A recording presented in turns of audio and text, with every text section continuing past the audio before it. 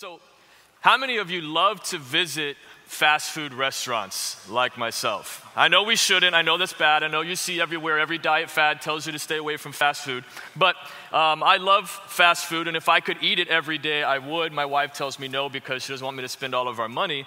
But I've come to notice, though, that as I've visited and frequented these fast food restaurants, that I've noticed a few things, that some of these restaurants that have been around for a long time, they kind of have established themselves recently in the way that they do things. Now, I'm not going to say these restaurants I mentioned, it's not all, but there's a majority of the times where you might have a similar experience where when I walk into a McDonald's and I walk up to the register, does this happen to anybody else but me?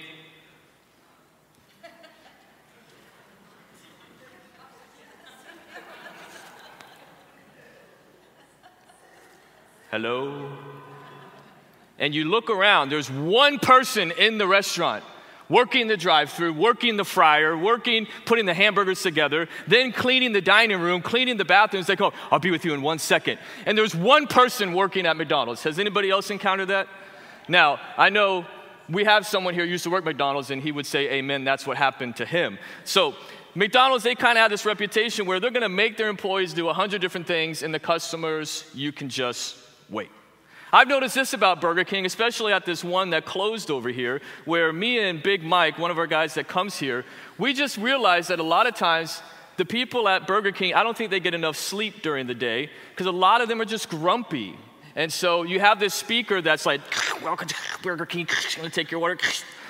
And I'm like, can I have a chicken tender? And then we pull around, we pay. And then for whatever reason, this always happens at Burger King. Can you please go park your car in the front? Or can you pull backwards to the first window and then pull back up? I don't know why we do that. I don't know why we pay, move forward, then back up and move back. But I just do it. I just obey. Like, okay, you're in charge. And so Big Mike and I, we even had a lady who I asked for a Coke. She hands me a fruit punch. I say, hey, this is a fruit punch. I asked for a Coke, and she gets mad. She takes a cup and throws it in our car window. I'm not making this up. And I'm looking, and Big Mike's looking at me like, I don't know what to do. And I'm like, I don't know what's happening either. Like, can you put Coke in it? Like, I'll take it. Just give it. So then you have Wendy's. Now, I love Wendy's because I order, I pay, I go to the next window, and the bag is already out the window by the time I get it. I'm like, yes, I'm so excited. I drive off. Then I open it up. But see, Wendy's problem is, it's not what I ordered. It's like, I want a hamburger, no cheese. I get a chicken with cheese. It's like, what is this? And so they're super fast, but it's not always right. But then there's this company that you walk into this company and you feel like a king. Or if you're a lady, you feel like a queen, right? You walk in and everyone there is, how can I serve you today? How can I help you? And they always have like 100 employees behind the counter. I don't know how they fit, but they're all running around like chickens with their heads cut off. But everything is like, can I have a number 7, no cheese, gluten-free bun? Because I'm one of those guys. And they're like, yeah, okay, well, thank you. And they say, my pleasure. Now, they treat you so well that they can tell you things that aren't even true, and you just believe it. Because like, you know, you guys spelled more chicken wrong. And they're like, oh, well, you know why? Cows wrote that. Oh, that makes sense. Yeah, they don't know how to spell. That's true. They do. I get that. And so this place is amazing because here's what happens. They sat back and they saw fast food industry doing food, and they realized that people were just selling burgers to make money. And the guy who founded the company said, we want to be more than just a chicken sandwich. We want to provide excellent customer service. We're going to serve the people. Wow, imagine that this business is about the people who are coming into their store. They wanted to show people what the love of God looks like, and that's serving people. And they said, we're going to do something in a new way. And because they did something in a new way, I'm going to ask a question, and it's going to prove that it works for them. Ready? When is a good time to go to Chick-fil-A? Sunday. It's the only time you won't have a line, but they're closed. But there's no good time. I've tried to hit Chick-fil-A at 11:30, packed. I've tried to go at like 2, where most people are back at work, packed. There is never a good time to go to Chick-fil-A and not face a line, unless All you tech people, jump on board, use the app, do the mobile order, and you'll get your food faster. But they have seen proven results because they said, we're going to do fast food in a new way that nobody has ever done, and we're going to see it make a difference in the world. And in our country, we've seen the difference Chick-fil-A has made, because you walk in and you feel like you matter, right? And so in the same way, as we look at the story of God, when we look at redemption, last week Pastor Brian talked about the fall of man, and all mankind, men and women, whoever you are, has fallen. And when we get to redemption, we have to look at it that through Christ, God acted in a new, revolutionary way than he had operated throughout Scripture.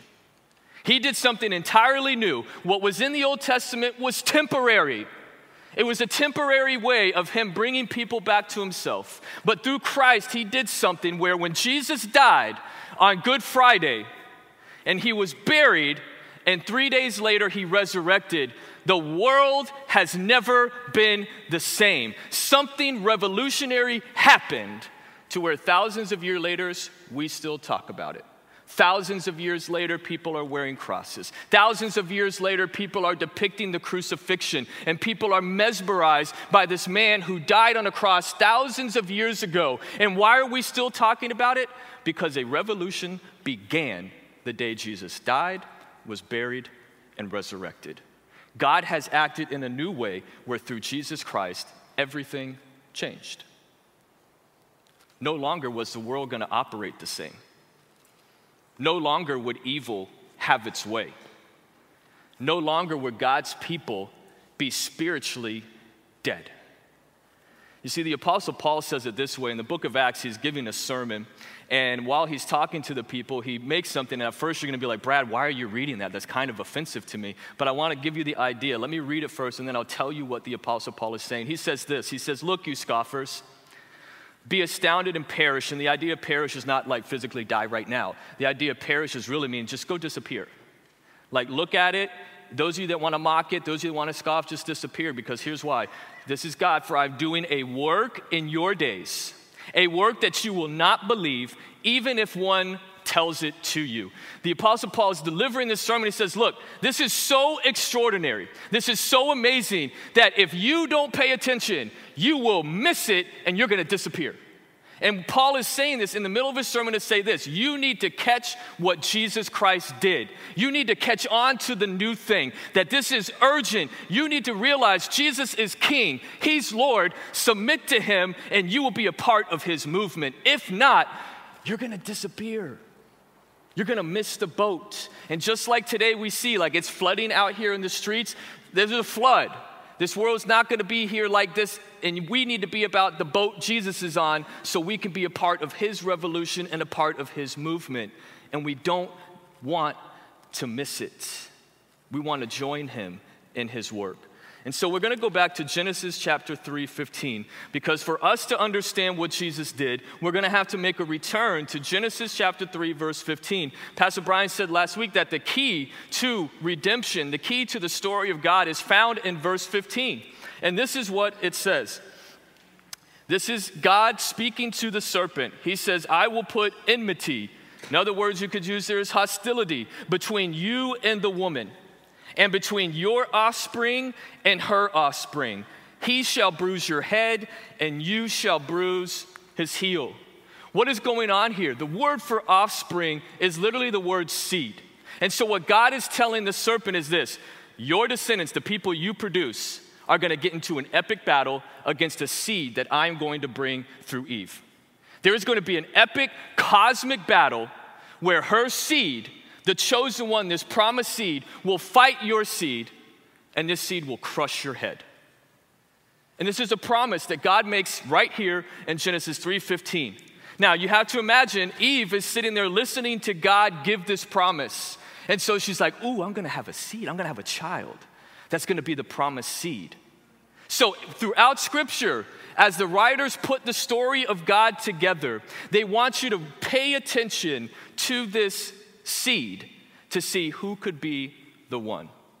So the first thing in your notes, I put it this way, is we have to pay attention to the story of redemption. the story of redemption.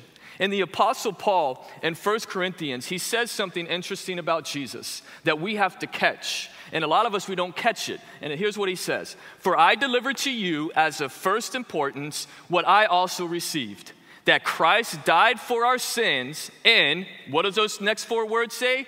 Accordance with the Scriptures. And that he was buried, that he was raised on the third day in accordance with the Scriptures. You guys are smart.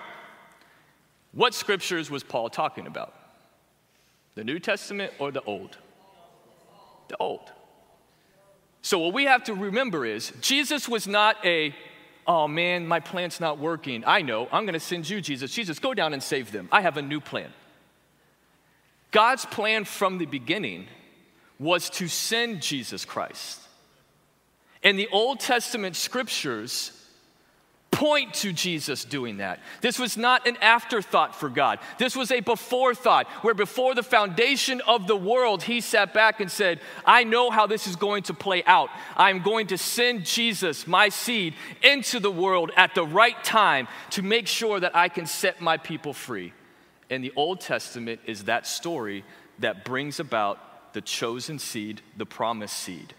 And so we have to realize and understand what this story is all about. Y'all with me? So this morning I took Excedrin because I had a headache, so I had a lot of caffeine. And to unpack redemption, we have to talk about the whole entire Bible. So I want you to put on your seatbelts because the caffeine makes me already talk fast, and I already talk fast. So if I go too fast, somebody stand up and say, slow down. Y'all with me? So here's what's going to happen. He says, I'm going to put enmity between you and the woman, and between your seed and her seed. He shall bruise your head, and you shall bruise his heel. You look at Adam and Eve. Right away, Eve's thinking, ooh, when's this seed coming? I hope it comes soon because I want to get back to the tree of life. I want to get back to the garden. I want to get back to God. So let's hope that this baby comes soon. Adam and Eve have two kids, Cain and Abel. She's like, ooh, this could be the seed. Well, very quickly, what do you see in Scripture? Cain kills Abel. Boom, they're both out of the picture. Well, that escalated quickly. Then you get to Genesis chapter 5. And over again, you see all these people. So-and-so lived this amount of years, and he died. So-and-so lived this amount of years, and he died. So-and-so lived this amount of years, and he died. So-and-so lived this amount of years, and he died. So all of those people are not the promised ones. Then you get to Genesis chapter 6, and the whole world's entirely evil, and God says, okay, here's one person, Noah, you're following me faithfully. I'm going to save you, and I'm going to protect my seed who's coming. So I'm going to save you, Noah, you and your family. I'm going to put you on an ark. You're going to float around, even though you're in the desert. You're going to float one day, and I'm going to protect you because I'm going to keep my promised seed alive. So Noah gets in the boat. He's on the boat for 40 days, 40 nights. God saves him. He gets out of the boat. He builds an altar. Yay, God, you're awesome. God, you're great. Then you get to Genesis chapter 9, and he's completely drunk and wasted. So he's not the promised seed. Then you got his two kids, and they're completely not the chosen seed. Then you flash forward to Genesis chapter 11, and all the people of God are like, you know what? We're tired of making God's name great. We're going to build a huge tower so we can make our name great. And that's what sin is in our life anyways, is making our name great, not God's. And so all the world gets together, they build this tower as high to the heavens so they can make their name great, and God's like, I just destroyed everybody. What are you all doing? So he tears the tower down, and he scatters them, confuses the languages, and now all of a sudden it's like, man, where's the promised seed going to come? Because no one is living up to it. Then you get to Genesis chapter 12, and God does something here. He calls out a man named Abram and says, I want you to go to this country where I tell you. And if you just obey me in that, here's what I'm going to do, Abraham. And this is what it says in Genesis chapter 12, verse 2. And I will make of you a great nation, and I will bless you. And I will make your name great. See how God is making his name great, right? So that you will be a blessing. I will bless those who bless you, and him who dishonors you I will curse. And in you, catch this, all the families of the earth shall be blessed. God makes a covenant and a promise with Abraham and says, look, through you, Abraham, I'm going to bring my chosen seed into the world. And so as you read the Old Testament, we're always asking the question, who is this seed? Who's going to be the one that comes and lives the righteous life? Who's going to be the one that is faithful to God? Because through the first 11 chapters, everyone's faithless. Everyone's disobedient. You get to Genesis 12, and here Abraham, you think, okay, maybe Abraham, yeah. And God tells Abraham, Abraham, you and your wife are going to have a kid. And Abraham's like, what? Do you know how old my wife is? And you never reveal your age of the wife, but he does. He's like, God, she's like this old, like, are you sure? And they aren't even patient enough where they bring a child into the world to try to force God's chosen seed to come, because they're looking at the world saying, this world's jacked up. We need to make it right, God, so we're just going to force your seed. And God's like, no, that's not how I operate. I'm going to bring my seed at the right time when I think it's ready, when I think it's that moment. And Abraham rushes it, so it's not him. Then he has a son, Isaac. And then God's like, I want you to go kill Isaac. And Abraham's like, what? You promised me a seed, now you want to kill it? God, what are you doing? And then Isaac proves himself not to be the chosen seed. And he has two sons, Jacob and Esau. Esau's angry all the time. Jacob's a deceiver. It's not neither of those two. Then Jacob has 12 sons, and those 12 sons, 11 of them want to kill the other one. So all of a sudden it's like, what is happening? Like, this is a soap opera that could air and everyone would be tuned into it. So no one's getting it right. But there is one of those sons of Jacob where God said, through this son, I'm going to do something great. And it's a key for us to pick up on, because it gives us a very unique and special characteristic of this one who is to come. And here's what it says in Genesis 49:8. Judah, your brothers shall praise you. Your hand shall be on the neck of your enemies. Your father's sons shall bow down before you. Catch this. The scepter shall not depart from Judah, nor the ruler's staff from between his feet, until tribute comes to him, and to him shall be the obedience of the peoples. So what is this unique characteristic that God has given to Judah? That through him, the promised seed would be a king. He would rule over all people. That all people should have the desire to submit to his kingship. Because he will rule it with justice. He will rule it with righteousness. He will rule it with love. He will do what is right. Flash forward to King David. The Bible says David was a man after God's own heart. So imagine the people of Israel. We have a king. King Saul was terrible. Why did we appoint him? We have David. David's going to do what's right. And as you're reading scripture, you're like, aha, here's the one. This guy has a heart after God. He's it. Then you read, David goes out on his balcony one day, sees a woman bathing, and says, I want her, brings her in, even though she's married, commits adultery. Then he commits murder. David's not the chosen seed. And God says, even though you've sinned, someone's going to come on your throne who is going to rule forever. Who's it going to be? Then David has a son, Solomon. King Solomon rises. God gives Solomon, makes him the wisest man to ever have lived and that will ever live. He has knowledge beyond anybody in the entire universe ever. He rebuilds God's temple where God once again dwells with his people. But then Solomon, in all his wisdom, forsakes God's wisdom, chooses his own, and falls into idolatry and worships foreign gods. Solomon's not the one. He's not the promised seed who is to come. The seed hasn't arisen yet. And all throughout the rest of Scripture, all throughout the prophets, you see them speaking of this one who is to come, this king who would come and would rule with justice and righteousness. And by the time you get to the end of the Old Testament, here are two great questions to ask. One, is anyone going to get this right? And two, when is the seed coming? And this is exactly where you find Israel in between the time the Old Testament was finished and waiting for the Messiah. When is this seed coming? This world is jacked up. There is evil and wickedness and death that is ruling in this world. When is God going to make it right? From the beginning, God had called his people to rule over his creation and reflecting praise and glory back to God. But instead of that happening, what's ruling in the world? Sin, death, and idols. God's plan for his people has been distorted. It's been interrupted. But God would not leave us in that state. the love of God and the compassion of God and the grace of God did not tell him. He didn't sit back and go, that's it, they've messed it up. I'm finished with those people.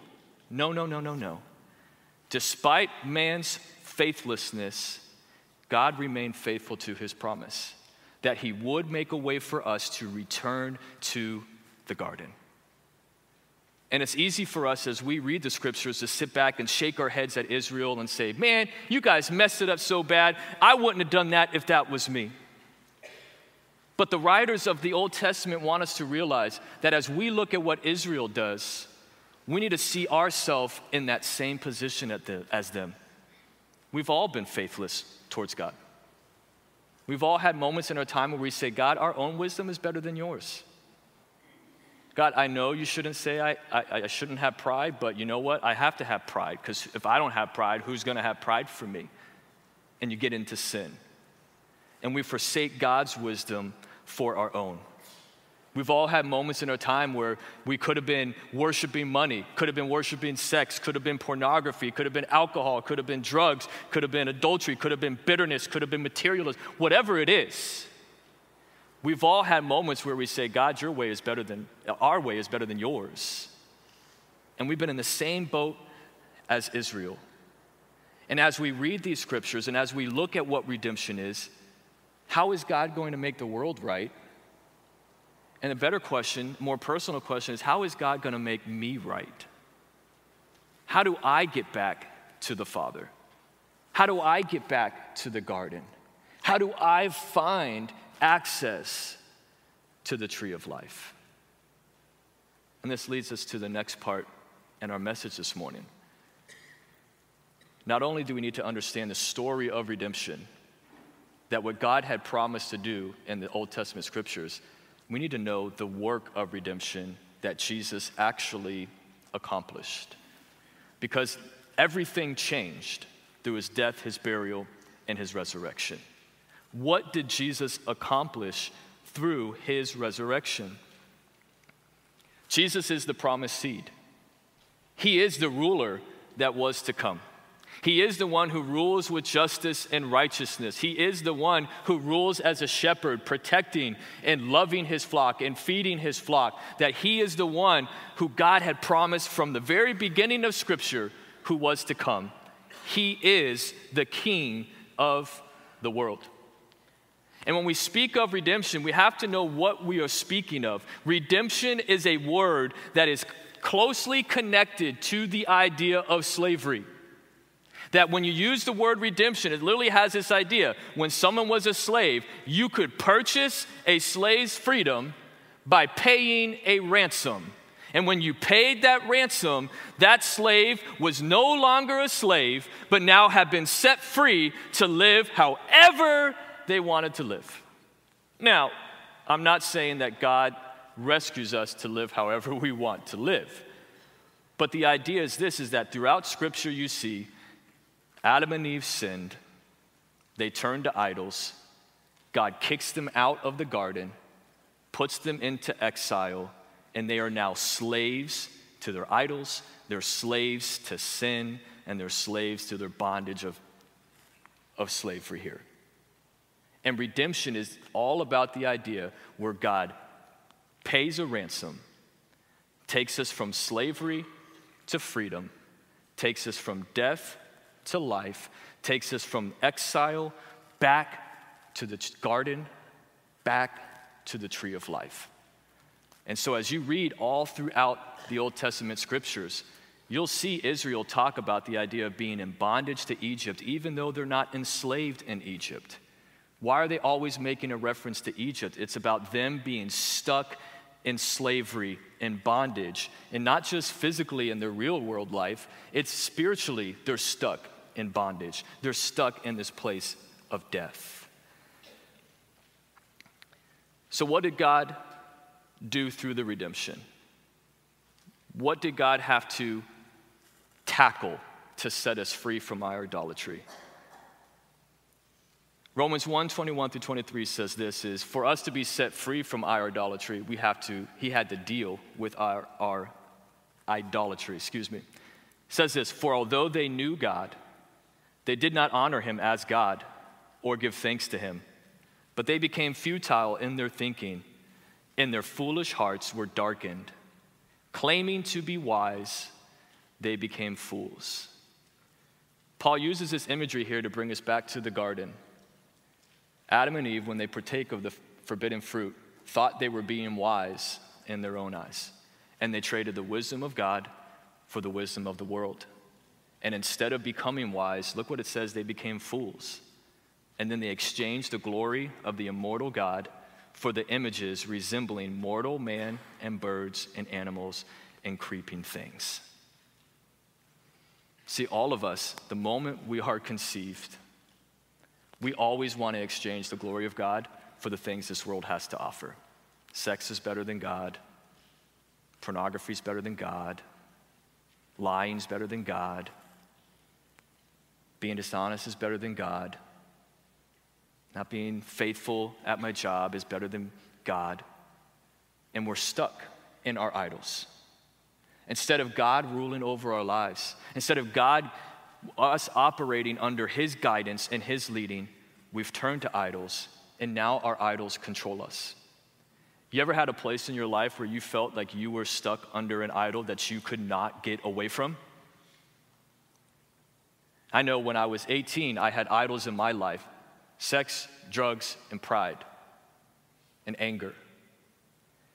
And God had to bring me from death to life, from slave to free. And it took an act of God where it was not something within myself. It was not something I could do. Left to myself, I struggled with those sins, with those idols. And those idols were going nowhere. They controlled me. They controlled where I went. They controlled what I did. They controlled who I hung out with. It controlled the bad thoughts I felt about myself, where how come I always feel less than what I should be? And it took the act of God to say, Brad, this is not who I created you to be. And God broke the idols in my life. And redemption is about breaking the powers of your idols. Because left to ourselves, look at the Old Testament. They couldn't break the idols. And that's the point that the Old Testament is bringing up, is with man, it is impossible. But with God, all things are possible. This is how people are created new, because it took the work of Christ to defeat the powers of idols in our lives. So how do we get access to God? How will we return to the tree of life? It's Jesus' work of redemption. Colossians 2:13 says it this way, and I love this verse, because I think even as us believers who Christ has already set free, idols can creep their nasty, sneaky, snaky head into our lives and can begin to cause us to believe that these idols have power over us. But I want you to catch what Paul says. And you, who were dead in your trespasses and the uncircumcision of your flesh, God made alive together with him. Catch this. Having forgiven us all our trespasses. How's that? By canceling the record of debt that stood against us with its legal demands. This he set aside, nailing it to the cross. He disarmed the rulers and authorities and put them to open shame by triumphing over them in him. Jesus' death, burial, and resurrection defeated sin and death and idolatry once and for all. But see, many times as the people of God, we sit back and say, well, this thing's in my life. I know I've said this. You might have heard people say, well, you know what? I just have an anger problem. That's just who I am. That's how I'm always going to be. No, that is not what the power of Christ does in you and through you. That Christ, through his death, burial, and resurrection, he defeated every single power that holds us into bondage. We are no longer slaves through Christ's redemption. We have a new king. We have a new spirit that is within us that says, you are my child. In me, you are free. You are called my child. These idols no longer have a hold or a grasp. And this is why the Apostle Paul and the disciples were so urgent to share their message, because there's so many people, and you know them, who are stuck in their sin. Sometimes we could say, I just can't believe that these people would commit these horrible acts. I just can't believe people would be stuck into drugs. I just can't believe that people would do all these things. You know why they're doing that? They're stuck under their idols. They don't know any better. And we, as God's church, we have a command.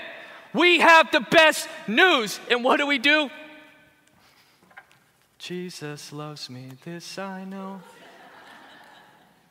We sit on the greatest news, the only news that matters in this world, the revolutionary news where people can realize that no matter how bad you've messed up, the worst mistake you ever made, Jesus loves you. That biggest mistake, your biggest bondage, your biggest chain, Jesus came to break the chains once and for all.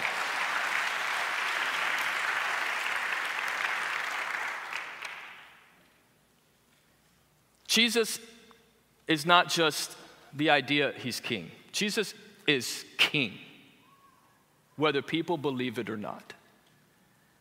And I want you to catch this. The biggest thing that the world had to bring against Jesus and against us, the enemy's biggest weapon is to threaten us with death.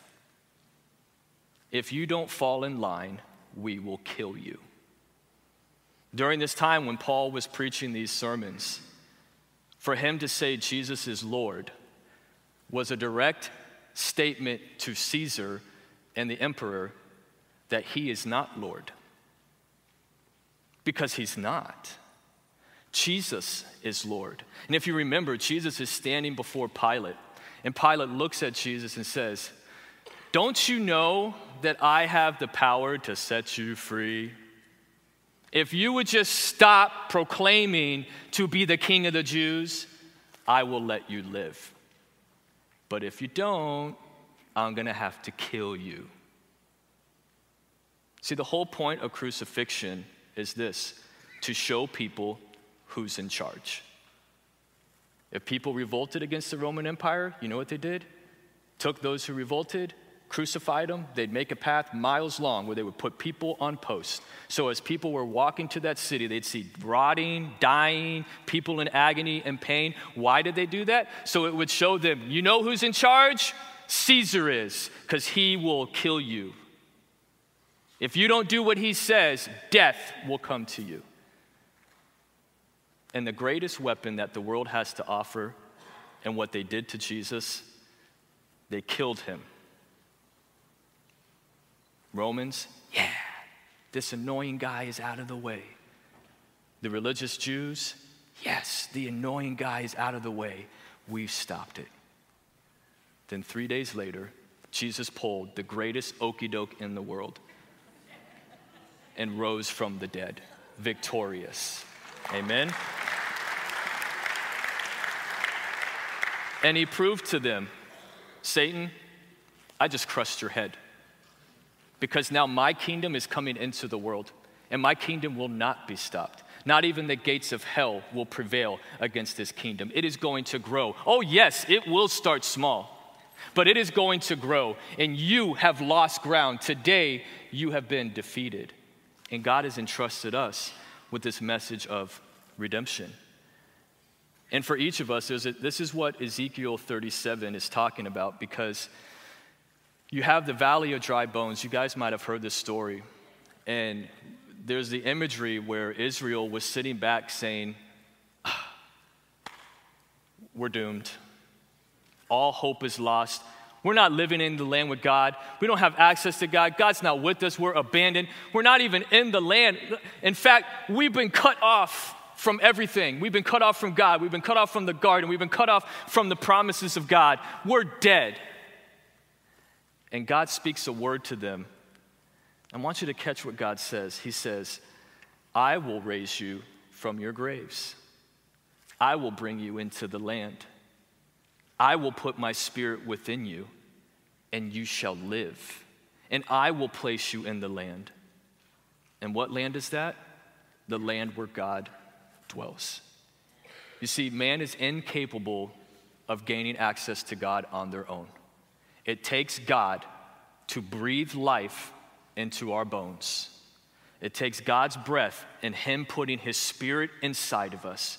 When he places his Spirit inside of us, we begin to live in a new way, in a revolutionary way, where we begin to live for God and we get to experience access to the Father that can only come through this act of redemption. And through our faith in Jesus Christ, we can sit back and say, we are no longer slaves to sin. We are a new creation. This is why the Apostle John, when he starts his letter, he says, in the beginning was the Word, and the Word was with God, and the Word was God. And a few verses later in 14, he says, and the Word became flesh and dwelt among us. Why does John start his letter in the beginning? Because he's telling us, just like Genesis 1, in the beginning, where you have the work and creation story, God's done a new creation. God's done a new work. And that's why Paul can say, therefore, if anyone is in Christ, he is a new creation. The old has passed. Behold, all things have become new. Not only does God defeat the powers of our idols and set us free from sin and give us forgiveness of sins, but his redemption and our redemption has restored our vocation, our purpose, our functions. See, for a lot of times, for a lot of years, we sat back and said, here's what Christianity is all about. Make sure you get your get out of hell free card. Just get saved, and then we're all going to wait. We're all going to gather here, and we're going to wait for God to come and take us all to heaven. And we sat back and just bring everybody here. Let's all just get saved. And that's what church world became about. But God's plan for our lives was way bigger than just sitting on a cloud in a diaper and a harp. That's not why God created us. That's not why Psalm 8 says that God created us just a little lower than himself and gave us glory and honor. It wasn't just to sit in heaven. It was to be a kingdom of priests in his world, ruling over his creation under his care, his guidance, and his leading, and then telling all of humanity, look how great our God is. Look how loving our God is. Look at him. But for so long, we've taken this reflection, and instead of reflecting God to the world, we just reflected death and sin to the world. But in redemption, Christ returns us to our purpose. Well, how do I know that? Look at Revelation, the very last book of the Bible. Revelation 5:9 says this, talking about Jesus, worthy are you to take the scroll and to open its seals, for you were slain, and by your blood you ransomed redemption people for God from every tribe and language and people and nation. Catch this, and you have made them a kingdom and priests to our God, and they shall reign in heaven. No, oh. And they shall reign on the earth. You see, Paul says, until we take our last breath, we are not present with the Lord where he is, where he dwells. He is in us, his Spirit's within us, and he's moving. But until we take our last breath, we have a purpose. And that purpose is to be a kingdom of priests. That every one of us who have faith in Jesus Christ, our role is not just to sit back and say, I'm blessed to be at church, and then don't ever engage the world. Our mission is exactly the same as Christ. And in Christ, when he creates us new, he brings us into his mission. And when he went out, look at who he went to. Jesus said, I didn't come to go to the healthy people. I'm not going to go to the people who think they have their life all together. What I'm going to do is I'm going to spend time with the crooked tax collector. I'm going to eat at your house today. I'm going to go to the people who are the worst of the worst sinners. I'm going to eat with them. Why? Because I'm telling them about the kingdom. I'm telling them that they can be set free. Our same responsibility should be the exact same as Christ, to go to these lost people, no matter who they are, where they're from, what country, no matter what. Our goal is to tell everyone that you can be created new in Jesus Christ, that God is putting the world back right, and God can put you back right if you put your faith in Jesus Christ as your Lord and Savior. This is the mission that God has restored. This is the purpose for our lives. A lot of times Christians say, I don't know what God wants me to do. Yes, you do. It's to tell people about God's kingdom. Just start doing that with your neighbors, your coworkers. If someone's cutting your hair, hey, do you go to church? Begin those conversations with people, because this is a revolutionary news. It's called the good news for a reason, because Christ will set people free from their sins, from death, and from idolatry. You see, the story of God is a love story. We are his image bearers sharing in his world. We messed it up. And so God came himself as a human, the true Israelite, and did for us what we couldn't do for ourselves in and through Jesus.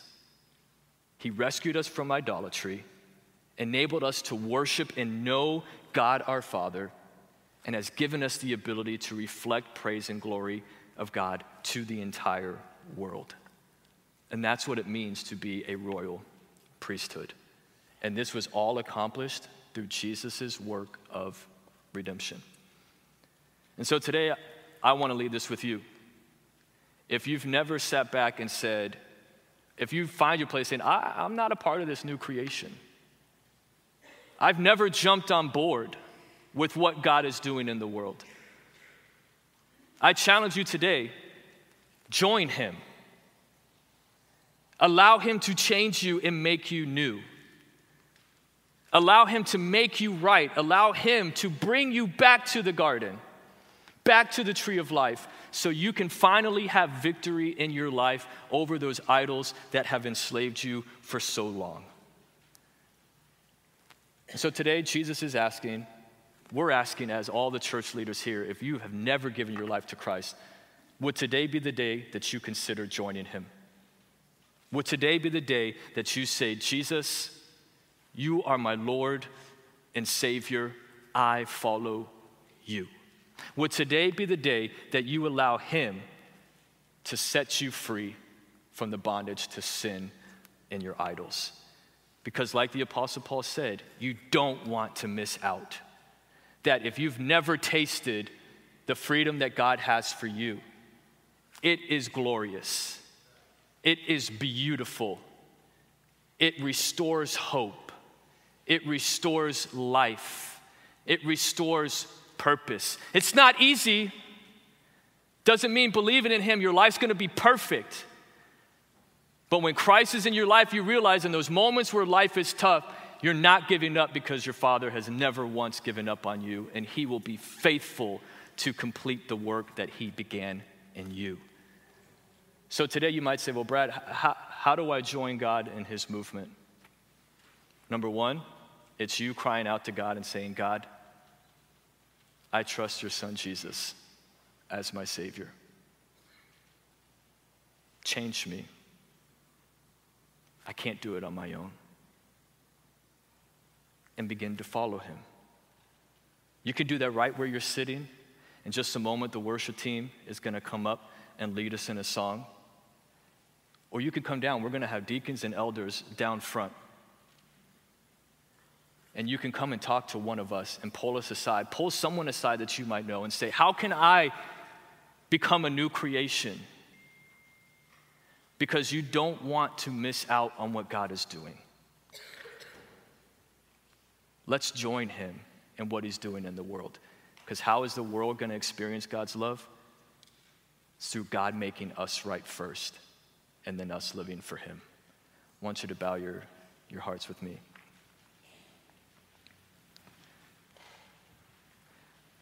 Father God, we thank you that you have always been faithful from the beginning, that you saw our disobedience.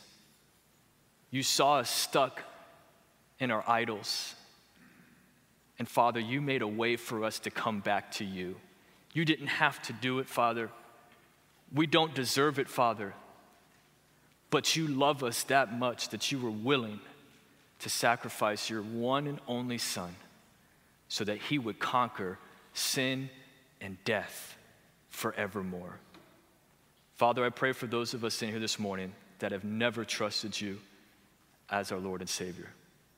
Father God, I pray today, would be the day that they give their lives to you, that they realize they can't do it within themselves, that they need your love and grace to make them new.